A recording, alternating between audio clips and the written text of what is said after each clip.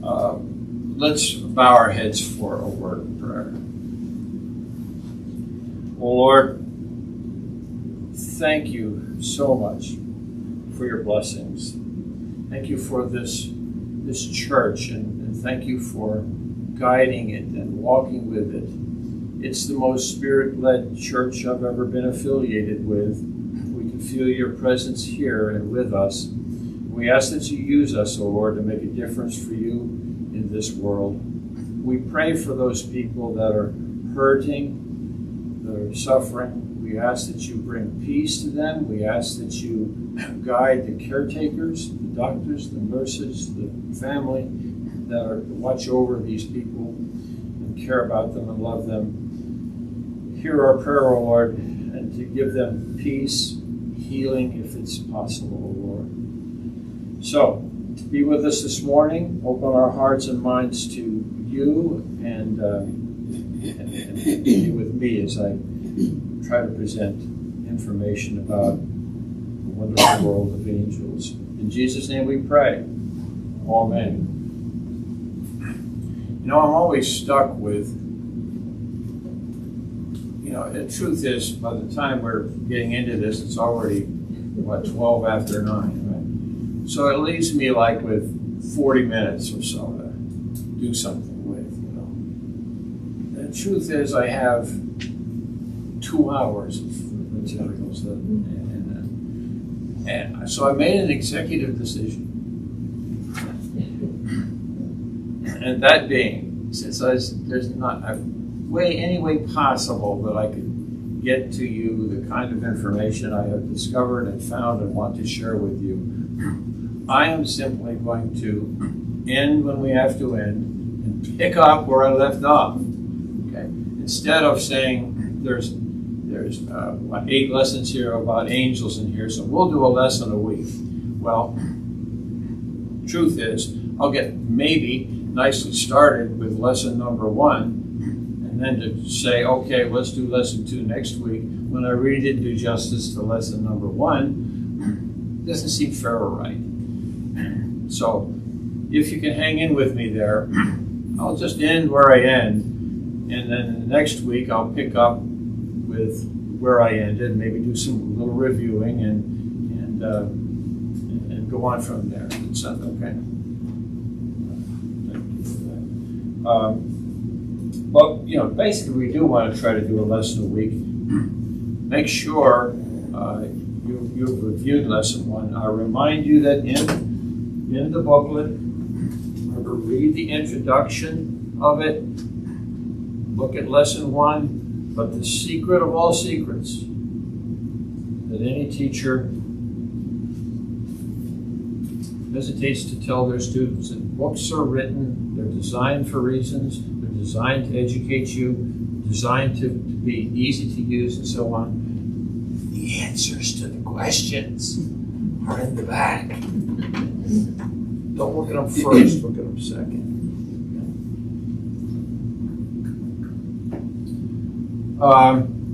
So, go ahead and look at lesson 1 for next time, and lesson 2 wouldn't hurt to look at that either. We'll see where we go. So, let's just recap a couple basic questions about angels, okay?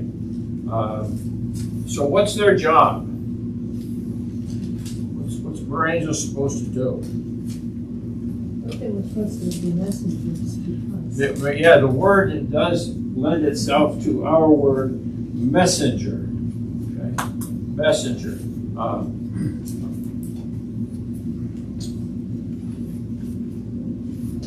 What kind of powers do they have? What do they do? If you think back to the stories in the Bible that contain angels in them, what were the angels doing?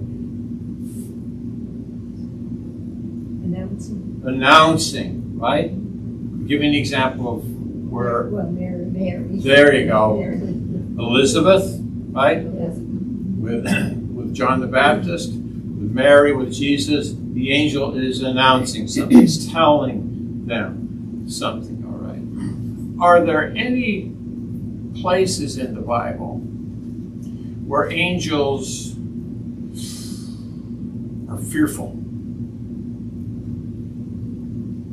They usually say, do not fear. They usually do, don't they? When they're talking to Ellie. No, at Christmas when they talk to the shepherds. And talking to the shepherds, right? Fear not. That's fear not. Yeah. Angels ever wipe anybody out?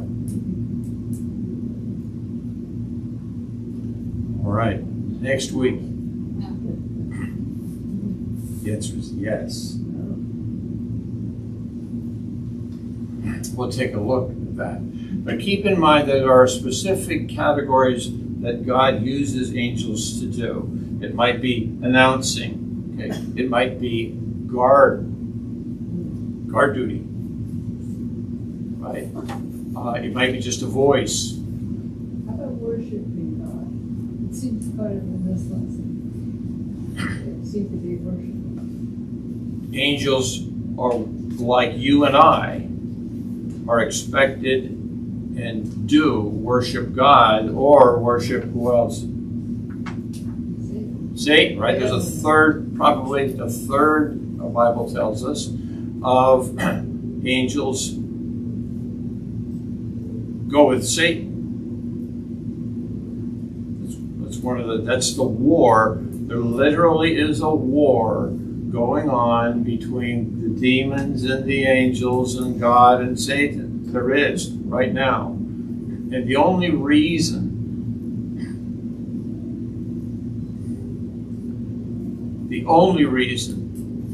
that wonderful things happen to you, to our country, to your families, the blessings that you enjoy and have are because of what God and the angels do for us. Earth is a place where you have to make a decision. This is a lot of what I've been reading about, so I'll just jump into that. You might wonder, on Earth, there are wonderful things. You've experienced them in a huge way. You know, living in Florida and enjoying that life there and so on is a great blessing to you. Coming home to family that you will do next year, it will be a wonderful blessing to you two guys. At the same time, stuff happens. We get sick. We grow old. We die. We have family who have issues and trouble. We're hurt by some people, by what they say, by what they do, and so on. Earth is a place where you experience evil and good. That's what it's about here.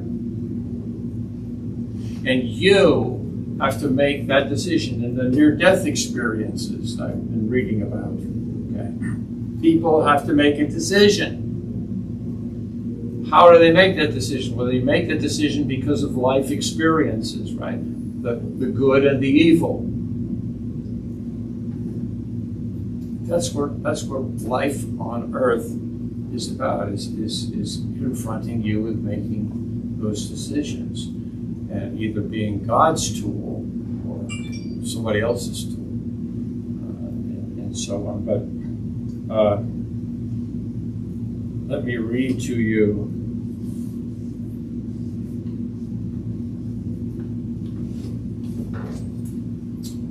from page 58 of the Angel Book.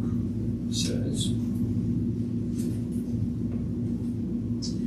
"They are his messengers when they give us strength or enlightenment. It is God's strength or enlightenment that they impart. Their encouragement is God's encouragement. Their guidance is God's guidance. Their protection is God's protection. When they bring comfort, it is God's comfort they offer. And when they bring wrath, which we'll talk about next week, it's God's wrath. Okay. Does an angel come to you or to me on his own? No. They're instructed by God. They're instructed by God. Let's take a look at how many of them there are, okay? Now, you might look in your Bibles there at page 1268. Those little green ones, or share. 1268, Revelation 5, 11, 12. Here's one here. What's these ones? Everybody okay?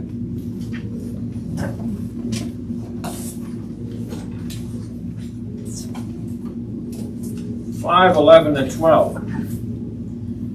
Now, would someone read Revelation 5, 11, and 12 from their Bible? Because I'm going to read after that from this Bible. Okay? Would someone like to do? Debbie, would you do that for me? Or everybody, we're reading 11 and 12. We're reading 11. Then I looked again, and I heard the singing of thousands and millions of angels around the throne, and the living beings and the elders. And they sang in a mighty chorus, "The Lamb is worthy. The Lamb who was killed, he is worthy to receive power and riches and wisdom and strength and honor and glory and blessing." So how many angels are there? Yeah. It's just a little bit different here. Listen to this one. This is NIV. I'm reading the same thing. You don't have this, but I'm reading it from the Bible my mother gave me. Same reading. Then I looked and heard the voice of many angels, numbering thousands upon thousands and 10,000 times 10,000. What's that number? 10,000 times 10,000. Come on, you mathematicians out there. I know you all got A's in math. It's a billion. It's a billion. Numbering thousands upon thousands and 10,000 times 10,000. They encircled the throne and the living creatures and the elders. In a loud voice they sang, "Worthy is the Lamb who was slain, to receive power and wealth and wisdom and strength and honor and glory and praise." Their job is to worship the Lord. Our job is to worship the Lord. Okay? But look at how many there are.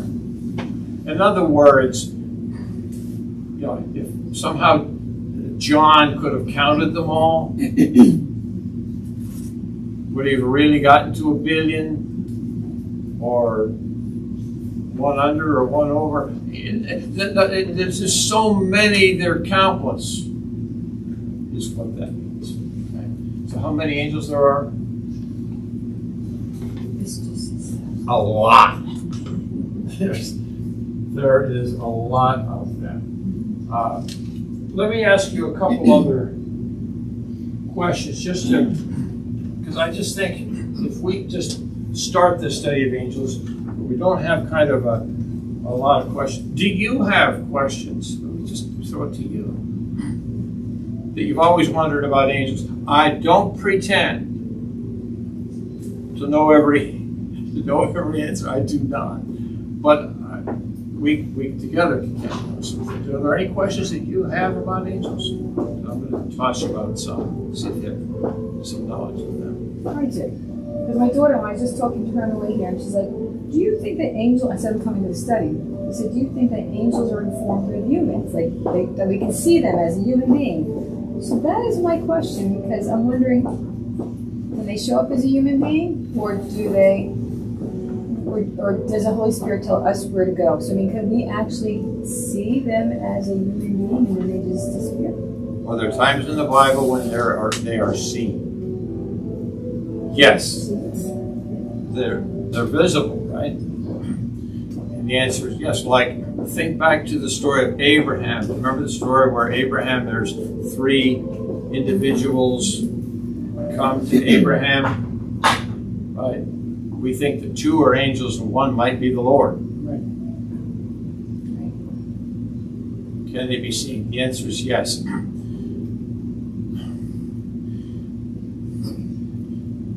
They're spirits. I've always been fascinated by this, and Rich, you're a scientist of sort, right? Of sort. How many dimensions are there? Okay, there are at least 10, they say. How many do you live in? Great. I think, right? 4 if you count 9. 4. Could be 4, yeah. But there are 10. What would an angel be able to do? Experience them all. What can you experience? 3 or 4.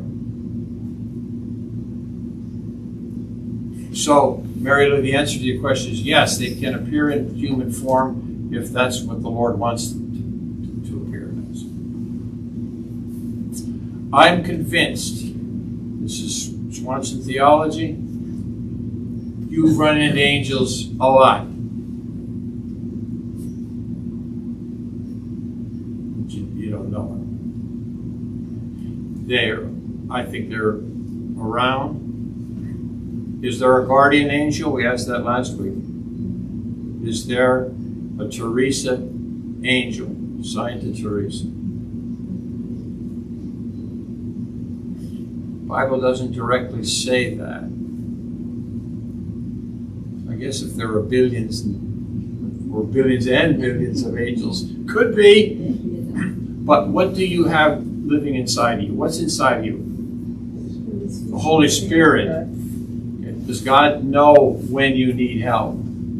Yeah. Would God send an angel if that's what he wanted to do when you need help? Yeah. Yes. He might. Pardon? He might. Why might not? Depending upon? Things that we don't understand. Right. It's like pleading with the Lord. I'll say pleading. You know, like for Carter and Nate. Right? Well, God might choose, for his purposes, heal both of them. And God might not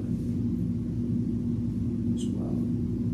This is God's will we're talking about. An angel can't on his own do anything unless God directs it. Okay. How many categories of angels are there? We did that last week. Thomas Aquinas says 9.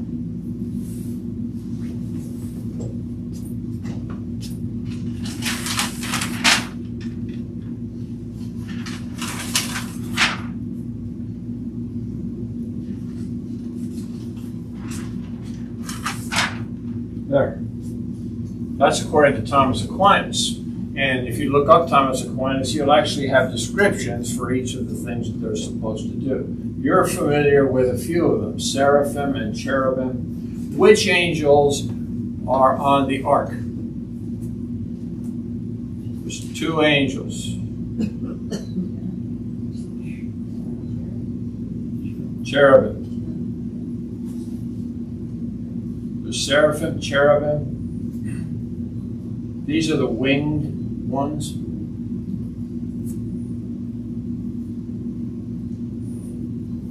Archangels. Can you name an archangel?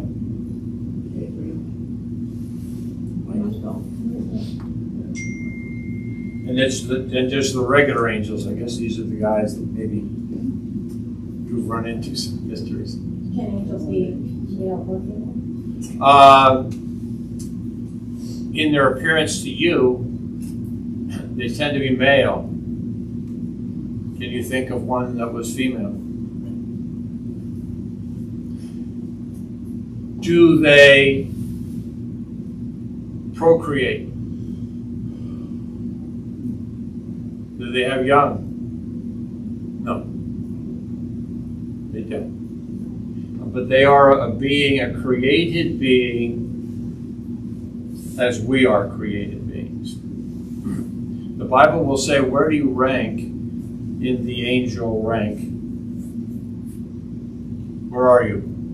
Above them? Below them? A little less than the angels, the Bible says. Right now, what will you be?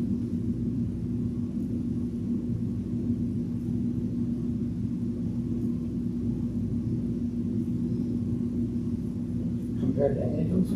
Yeah. Above them? Whose image are you created in? God's. Yeah. Eventually,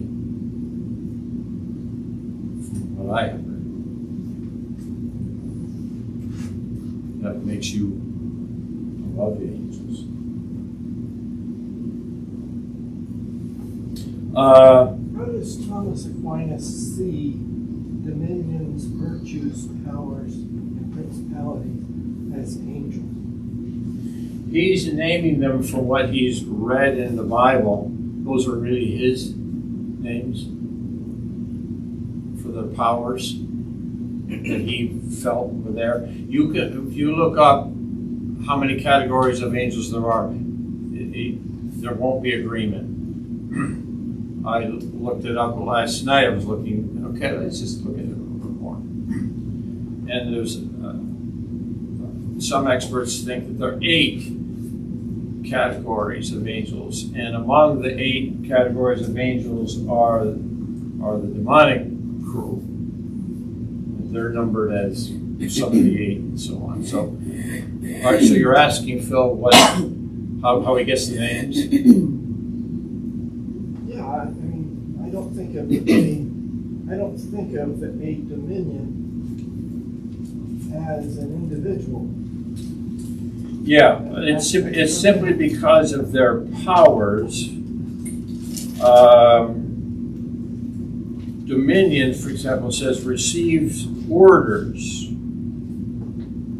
from seraphim and cherubim and keep things in order. Thomas Aquinas called that dominion. Remember, angels go past earth, go past human beings to everywhere. All of creation is God's work. And angels are helping to do that. Principalities, according to Thomas Aquinas, oversee everything. Archangels appear in human form, manage the earthly duties of angels below them. Virtues maintain the natural world. They run the area that scientists live in. There you are, Rich. Virtues. So I jotted them down. You can look them up. Look up Thomas Aquinas and the 9 categories, and it does describe them there much more than what I'm giving to you. There's a greater description. Seraphim means fiery ones, winged ones. What was Satan? A cherubim or a seraphim? Fallen angel. He was a fallen angel. They believe he was a cherubim. So, but you see what I mean? The trouble I have with trying to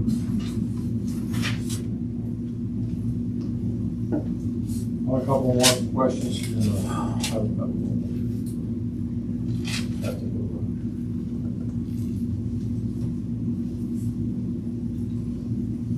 Do angels age? No. They don't.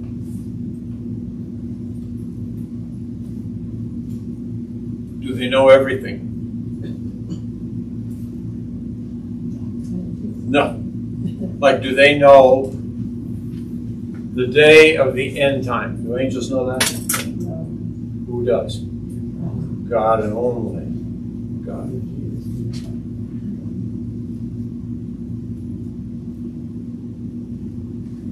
All right. But I just think it's important to review some basic questions.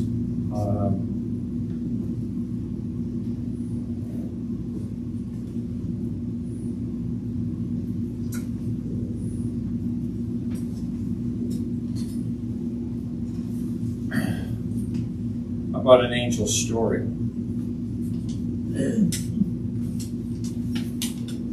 I read some to you last week. Here's another one. This is from my near-death experience book about angels. It's a few paragraphs, so bear with me. 11-year-old Jennifer, she's 11, was in a severe car accident and left her body. She saw her limp and lifeless body below. A spiritual being told her, "His nose is cut off, his face. You will need to go back and help him. He is bleeding to death." This is a voice she's hearing. Jennifer said, "No, let somebody else do it. He'll be fine without my help. I do not want to go back down there." No. The voice said, "I will tell you what to do. You take off his shirt.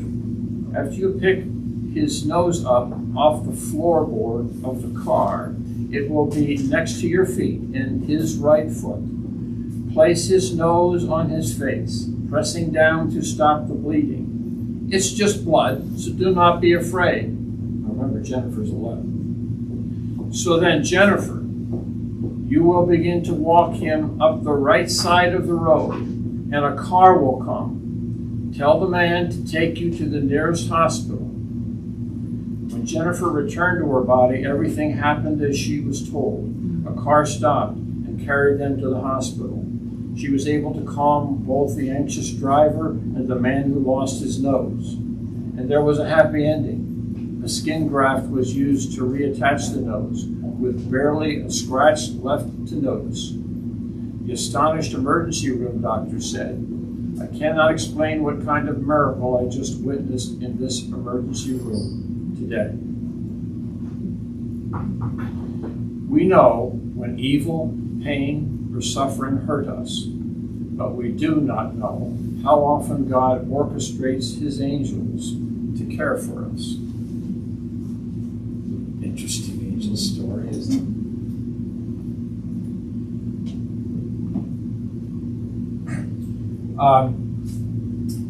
Let's take a look at our study guide booklet.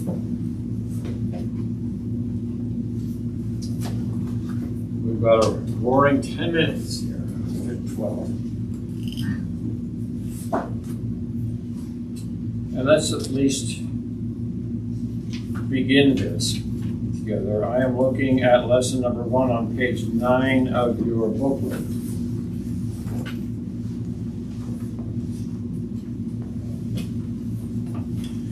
This story is going to take place that we're going to use here, and again, we'll just pick up with this next week, is from Isaiah chapter 6, 1 through 7. The beginning here on page 9 reads, "During a particularly difficult year of my life," this is the author Douglas Connolly who wrote this, "I experienced some profound and wonderful times of worship. Usually these came as my wife and I visited a church in our community for their midweek service. The believers began with an extended time of singing praises to the Lord. A period of prayer followed. I often sat through the whole service in tears of brokenness before God. I left in awe of the glory of God and with a transforming sense of his cleansing grace in my life." So when do you feel close to God? In prayer. In prayer? Anything else? Nature. In the sermon, occasionally. Always. Always? No. Also out in nature. In nature. Yeah. In fellowship. In fellowship. How about communion? Do you get chills for tingling sensation in your back or neck? And sometimes I get it at communion. There's like just a tingling thing. What do you think that is? Jim getting old. I don't know. I like to think it's the Holy Spirit among us there, as we each of us share communion and ask for God's forgiveness, share His blood and His body in the communion service, and so on. Well, we're about to read an interesting time. This is Isaiah. How do you know? Do you know anything about Isaiah? Where have you heard Isaiah stuff? Christmas time. Yes, we use Isaiah at Christmas time. But Isaiah lived, and so we need to set this scene. I think I've got time enough to do this. Isaiah lived at a time that is tumultuous. Do you think this is a hard time in the United States and in the world? Yes, I do. Nothing compared to Isaiah.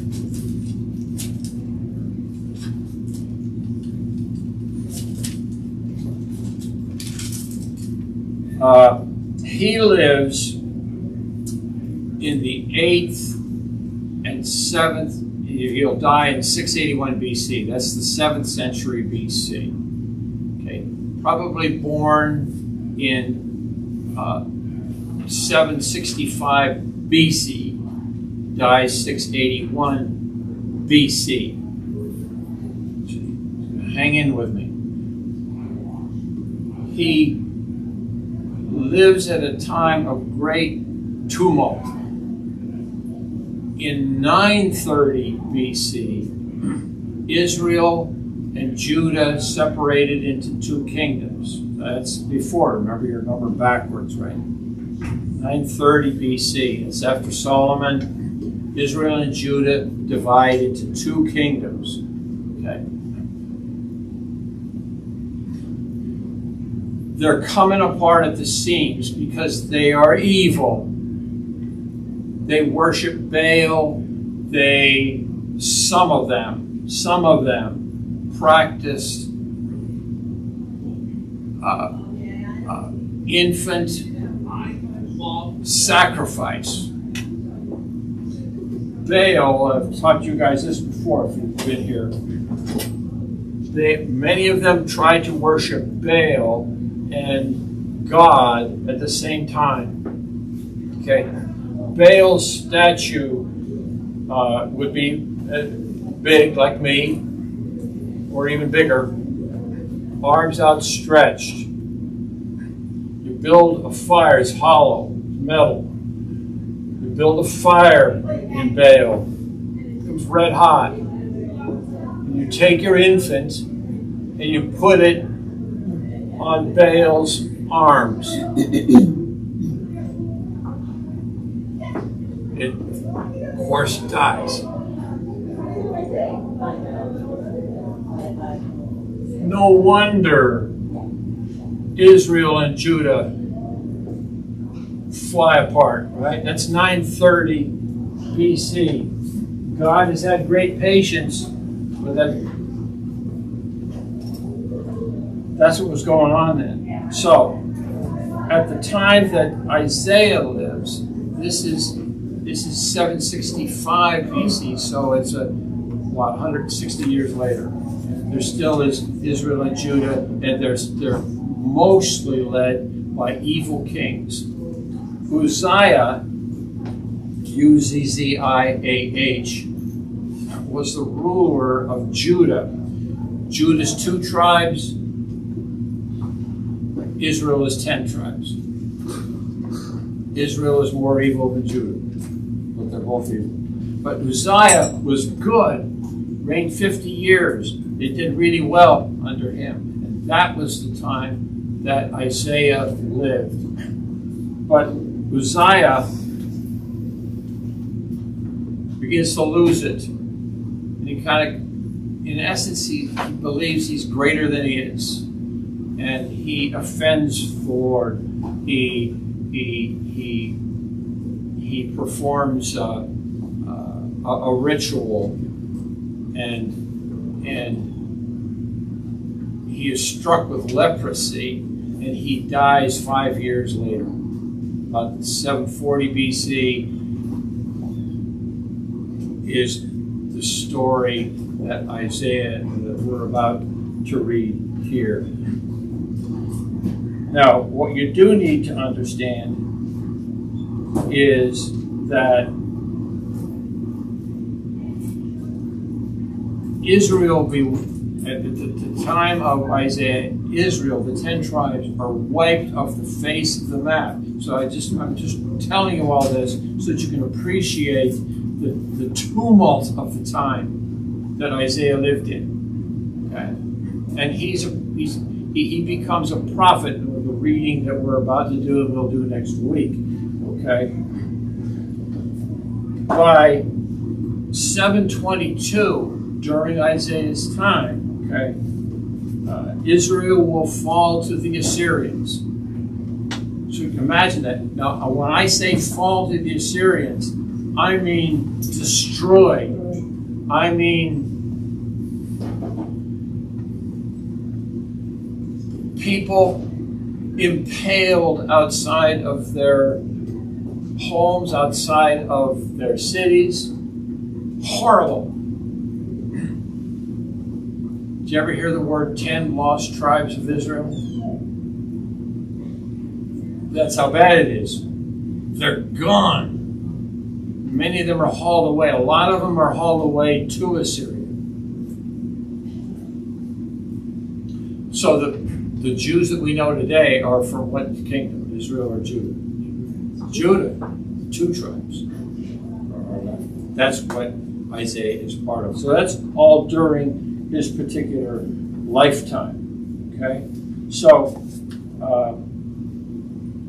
keep in mind the tumult of the time. And Isaiah is a fond follower of Uzziah the king. And when we read this next week, I hope you remember some of that I just told you. The reading of Isaiah, which is what, 6, 1 to 7, right? Yeah. That's what's on Isaiah's mind at the time that the reading will take place. So go ahead and do the reading. And obviously I didn't get through lesson 1, did I? I hope that's all right with you guys. I'll pick up with this and the reading. That's where we'll start next week after I show you the wrath that some angels carried out. I'll probably start with that. Then we'll do lesson 1. I promise you I'll do every effort to get through lesson 1 next week. Okay? So I much appreciate your being here. Thank you for coming today. Let's bow our heads for a word of prayer.